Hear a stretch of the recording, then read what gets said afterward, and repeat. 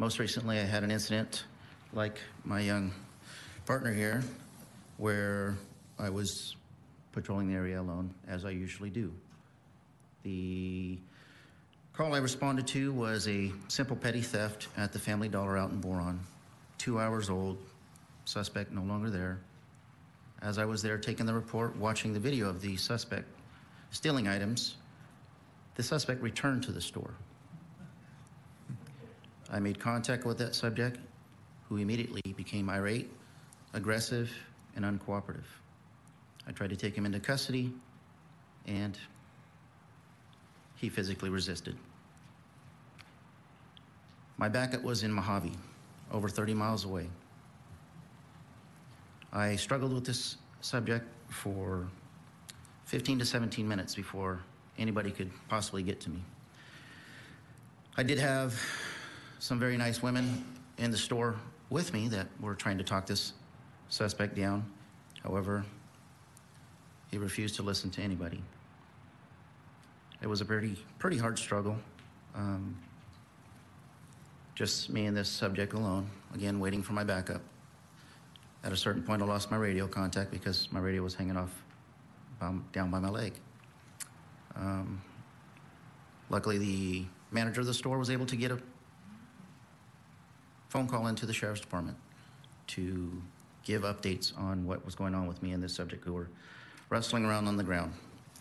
We actually have video of this incident if you would like to view. It's a short clip. Is that something you've previewed? There's a rule about previewing because it's on public airways. You have that. We just wanted to provide it and give you the option. Thank you, Mr. Chairman. We were presented with a video just prior to the meeting, and KGov has reviewed. They do have it set up if you would like to review it. It's video only, no audio, and it's about 2 minutes long. Are you okay with that, Sheriff? I am. Very good. Please proceed.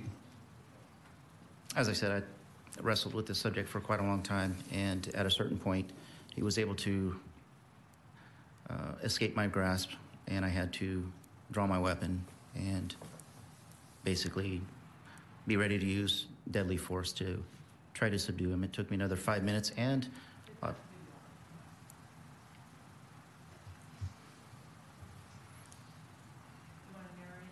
yes, it took me about 5 minutes to get to this point, to where I got the subject to turn around and put his hands behind his back. However, every time I reached for him, he would pull away, and at one point he tried to grab my hands. At that point, I decided maybe I should go hands-on, and I actually placed the carotid hold on him to try to get him to comply. I applied as much pressure as I could to get compliance from the subject. However, he continued to resist and refused to follow any direction. At one point, I believe I had made him unconscious. However, it was just a decoy. As soon as I loosened my grip, you'll see the subject spin away from me, and I try to get him back into some type of hold to gain control, but he's able to get away. You're seeing just a short version of everything that happened. Again, this whole incident took about 17 minutes. And again, my closest backup was in Mojave. And even at, lights and sirens, it takes quite a while to get to that area. I am the only Boron deputy. I'm the only one assigned out there. I enjoy working out there. I enjoy some of the people that I work with. The community is very good to me.